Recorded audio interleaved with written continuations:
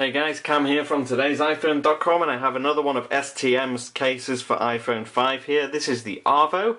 It's essentially similar to the Harbour, except it's got a kickstand on the back, so let me just unbox this for you. Now this comes in 5 different colours. You can get it black, white, blue, red or pink.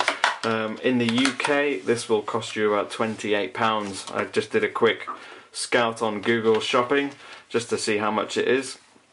Now if we look on the inside, it's got a similar pattern to the Harbour in this kind of brick tile design, but the big difference here is obviously this kickstand that you just push through, and you've got this rounded tab that extends away from the camera hole.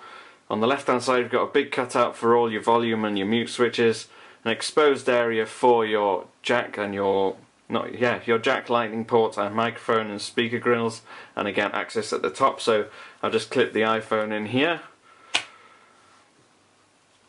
It's got a really nice soft touch texture to it. It's not shiny or slippery at all, so I'm quite pleased with it. Actually this fits really snug on first impressions. That fits really snugly.